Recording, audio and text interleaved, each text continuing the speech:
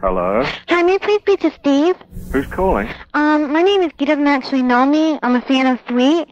Oh, yeah, you're speaking to him. Oh, okay. I hope it's not a bad time or anything. No, as long as you don't want too much time. Oh, okay, I'm sorry. Well, actually, first of all, I'm a member of Give Us a Wink. Yeah. And, I wanted to thank you. I was one of the ones who ordered the book. Are you ready, Steve? And you autographed it for me, and it's number 15. Yeah. Yeah, and I want to thank you. I recognize the name, actually. Oh, really? Yeah. Oh, okay, that's good, yeah. Well, I did want to thank you for it. I have to say that the book was very well written. You did an excellent job. Thank you. Yes, and, Even though the computer ate some of it at one point. Oh, really? Yeah, about 200, a lot of pages went missing. And when I gave it to David Passion to read, what he was doing, he got all the type together in the computer, and he said, "Why didn't you mention this, and this, and this?" I said, "I have." He said, "No, you haven't." Oh, God. So I had to go back and rewrite tons of it.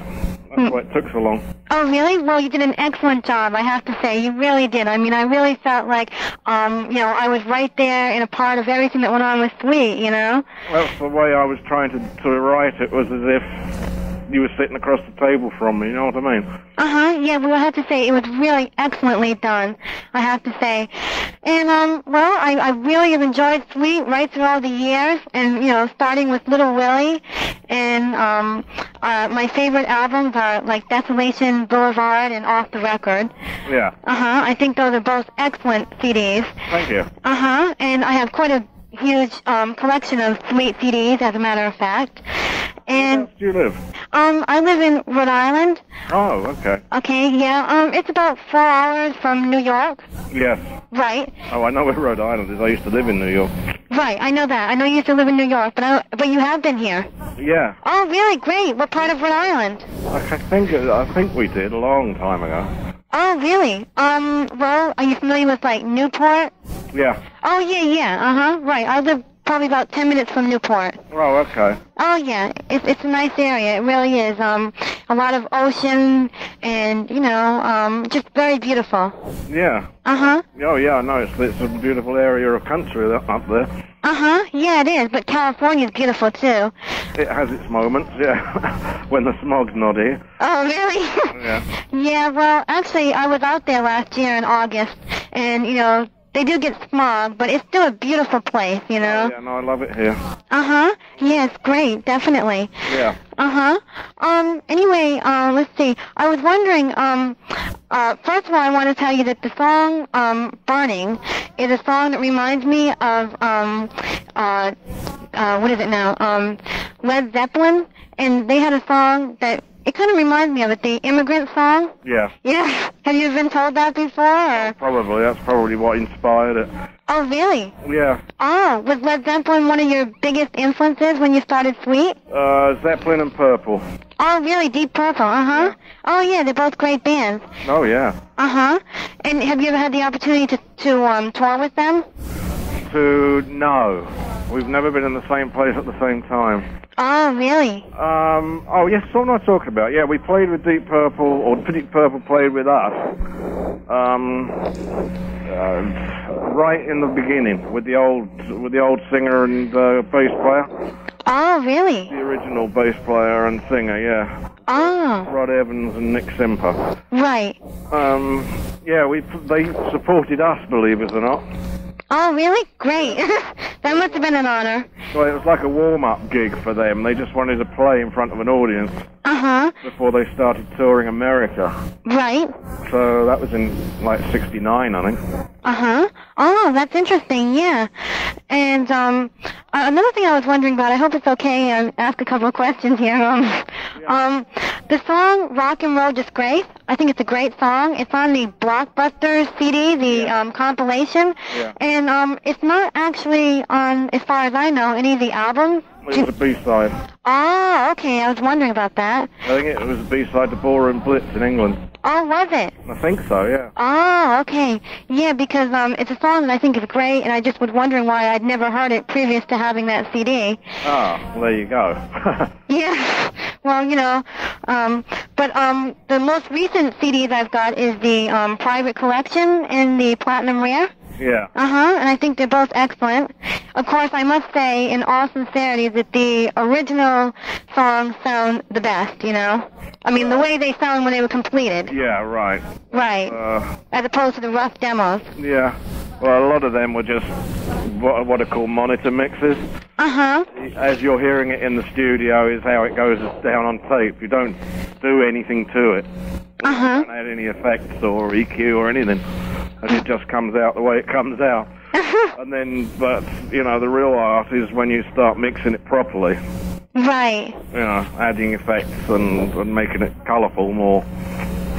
Right, exactly. Oh, definitely. Yeah, the mixing does have a lot to do with, making the final product sound, its best. Oh, absolutely. Oh, yeah. As a matter of fact, I had heard that, I don't know if it's true, that Identity Crisis came out without being mixed. No, that's not true. Oh, okay. I think that was a misquote from Andy. Oh, okay. Because, I think he said somewhere that I wish we'd had more time to mix it, but in something like that, and it got translated into we didn't have time to mix it. But I think that's what he said was at the time the budget was so and so, and we were running out of time, so we've mixed it quicker than we'd wanted to. Right, I understand, yeah. Because I didn't think a record company would actually release a CD, or in that case a record, without it being mixed. No, they wouldn't. Yeah, I didn't think so. Listen to it and go, we're not releasing that, it's a load of rubbish. They have got that much power, actually, to say, no, we're not releasing it, I don't like it. Right. So, no, I mean, they wouldn't put out something that's not really mixed at all. Right, that would make sense. Tell me, do you still get royalties from any of the releases? Because, I was skeptical about, which ones to get and which ones not to. Yeah. Oh, that's good. Oh, great.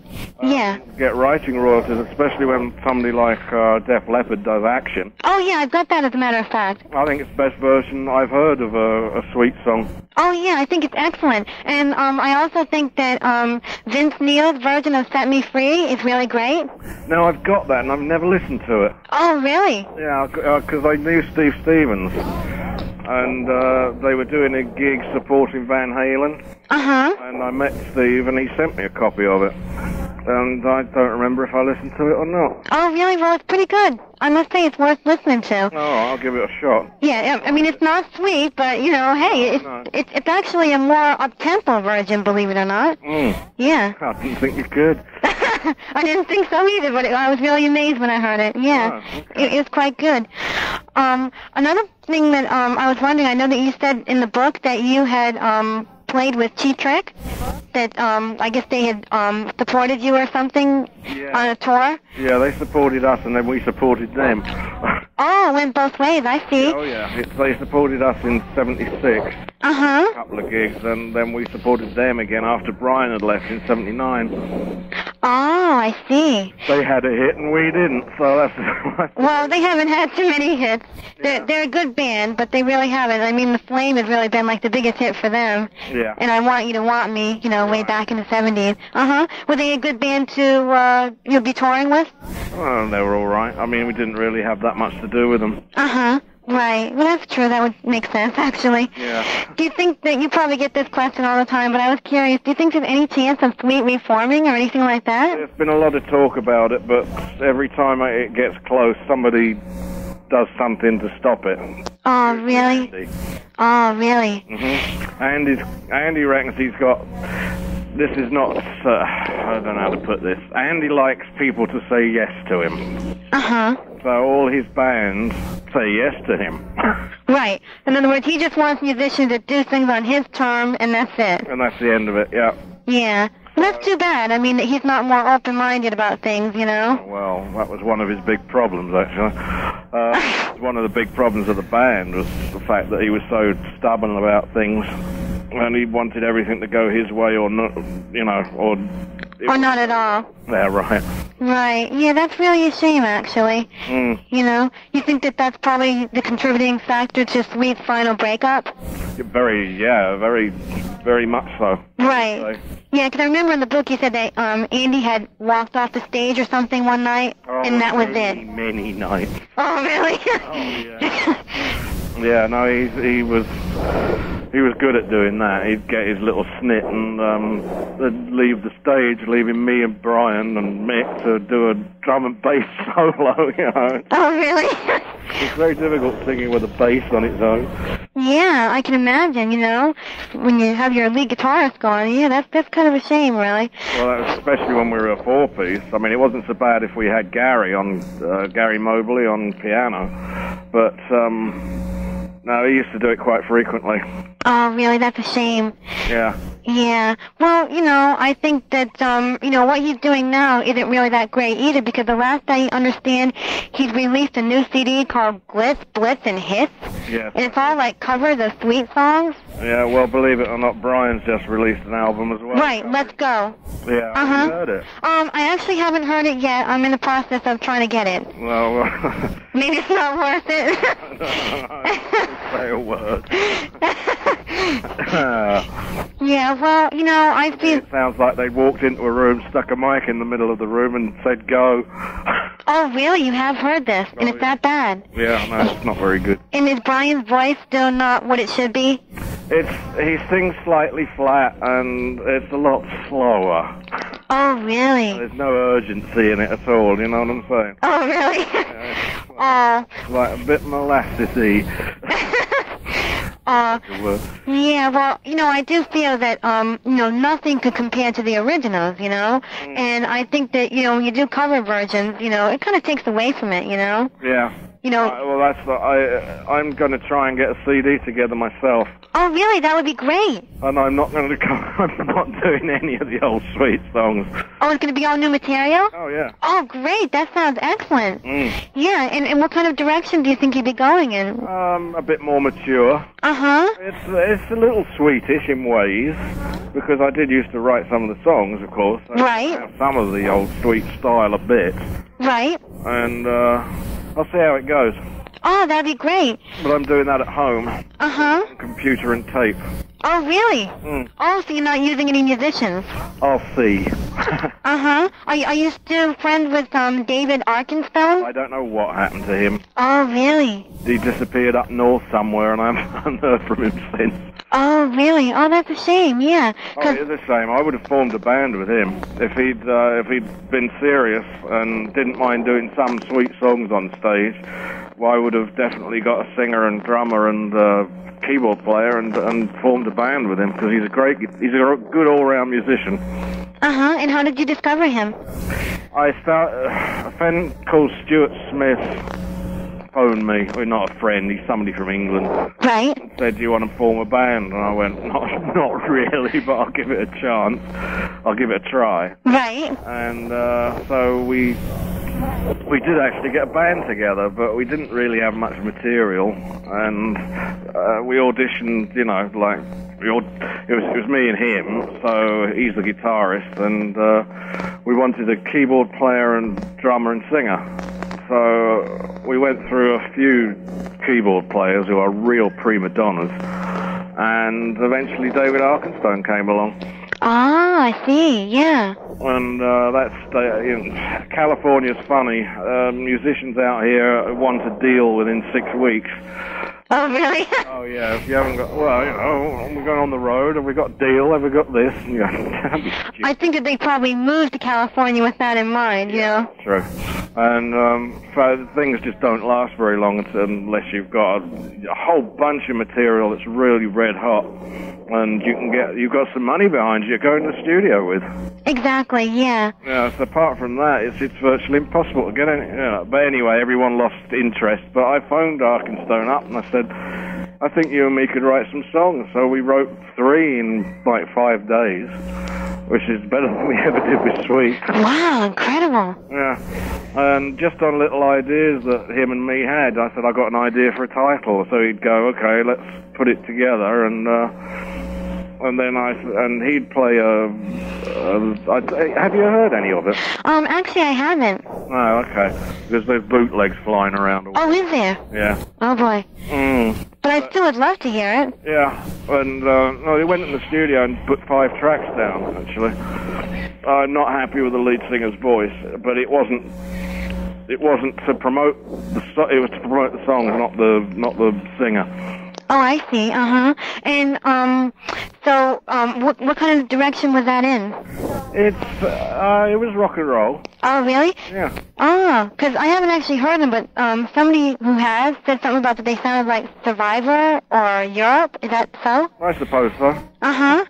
Oh, interesting. Yeah. Well, even though, you can't get a hold of David, I think that it would still be great if maybe at some point you could, form some sort of a band and maybe do, a small-scale tour or something, Yeah. Just for fun, it doesn't have to be a big thing, just something across America. Yeah. Yeah, because, I unfortunately have missed out on seeing you live because you've never really, played close enough way back then, I think we played Hartford, Connecticut was close. Oh, did you really? Oh, what year was that? 76. Oh, yeah. I was quite young then, actually. Oh, there you go. Yeah, I was about 12 or something then. Yeah, I'm 31 now, so. Yeah.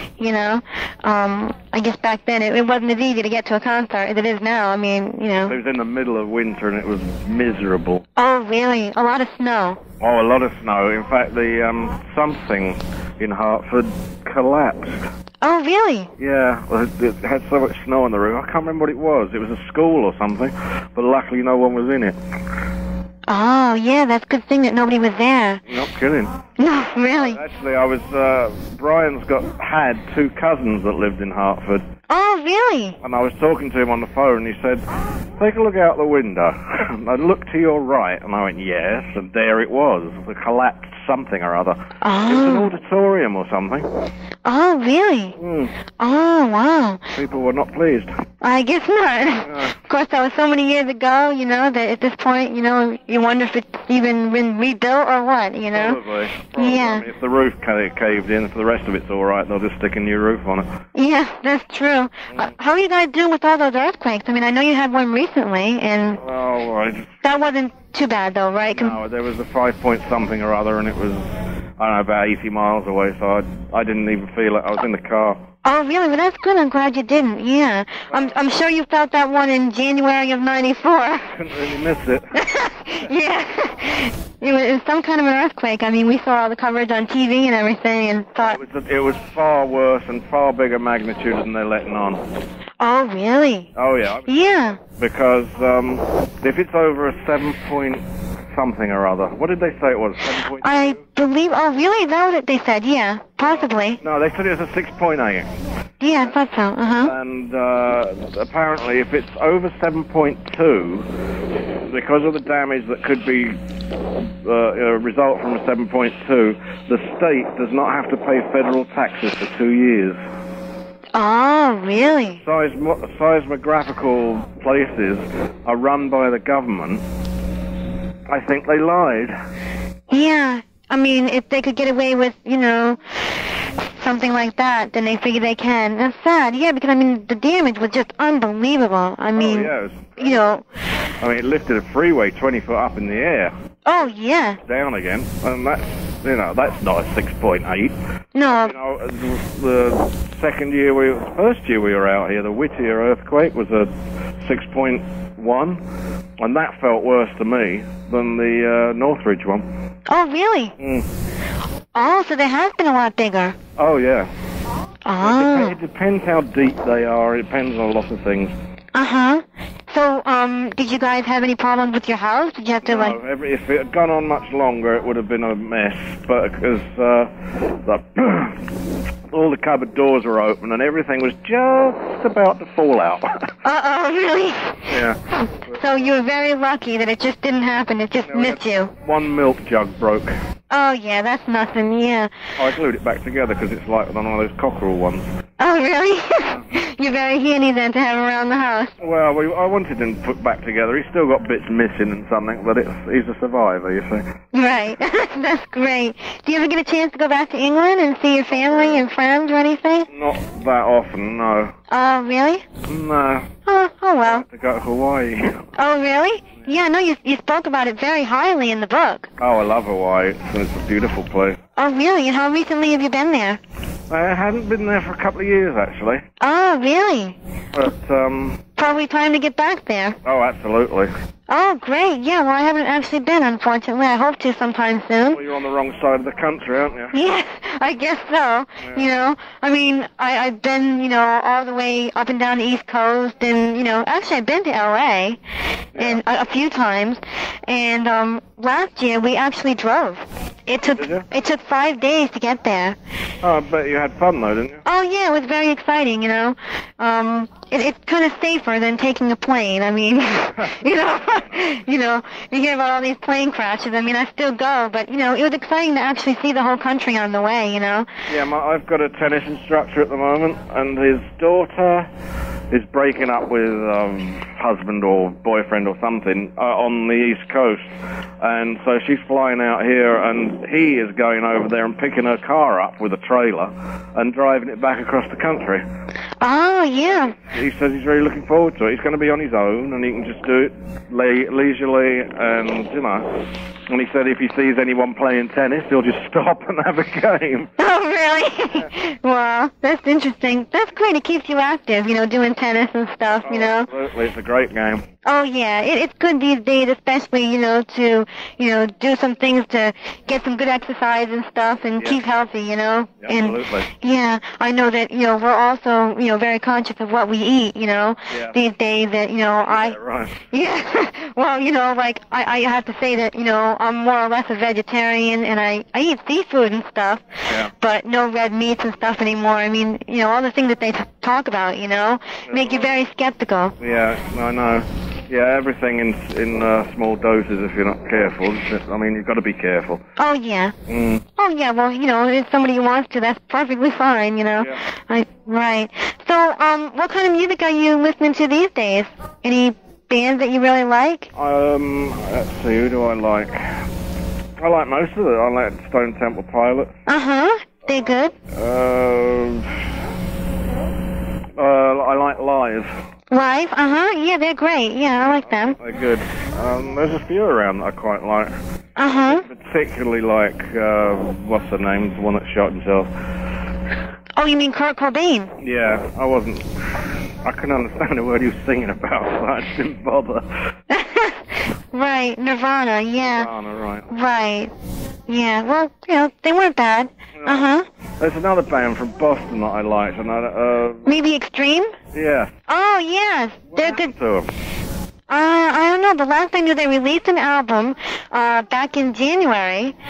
Gee, I can't even think of the name of it right now. I maybe heard the song once. They were interviewed on Rockline. Are you familiar with that show? Yeah. Yeah, well, I heard them on that, and they were interviewed and everything, and they played some of the songs. They weren't bad, but I think that some of their other songs were better. Well, the older ones. Yeah, I think so. But I haven't heard anything since, and to be honest, they don't even get airplay here anymore. Oh. Yeah, you know. Which is a shame, because usually, you know, if a band is from the general area, they tend to give it a little extra airplay or something. Right. Yeah, that's fine. Uh-huh, yeah. Got to support the locals. Uh-huh, yeah, that's true. But, you know, I think it's good, you know, to support any band that's really great, you know, no matter where they're from, True, you know. Yeah, but you do get a local bias, of course. Uh-huh. Local lads and all that. Right, that's true. Yeah, like there's a band called the Goo Goo Dolls. Have you ever heard of them? I've heard of them, but I haven't heard them. Oh, yeah, well, they're pretty good, actually. Yeah. And they're from, like, New York, and so they're getting a lot of airplay here because of it, you know. Yeah. Right. Yeah. And, well, you know, I don't know. Well, I'm going to have to go. I've got some stuff to do before it's dinner time, and it's getting that way. Uh-oh, okay. Well, I appreciate you, you know, giving me the chance to talk to you a little bit. That was really nice. Well, keep supporting the fan club. I sure will. Okay. And, you know, I hope one day that get to see you live, you know, that would be great. That would be fun. Yeah, definitely. I hope that you get to put together a band or something and do some gigs. That would be excellent. If I can find the people in the same mind as me, that, you know, we're not going for the number one in the charts, we just want to have some fun. Right, exactly. That's what I'd like. But, well, we'll see. I've got a couple of things that I want to get done, and I want to start putting some songs down that I wrote 10 years ago. Oh, really? From 10 years back? Yeah. Oh, that sounds great. And see if I can find some people that, you know, don't mind putting a band together, but not so serious it's nail-biting. Right. You know, Right. Somebody who's just interested, like you say, in having some good fun, you know? Yeah. Right. That sounds very exciting. All right, Steve, well, I better let you go. I don't want to keep you too long. Okay. Well, it's been nice talking to you. Oh, it's very nice talking to you, too. Thanks so much. Okie doke. Okay, thanks. Bye. Bye-bye.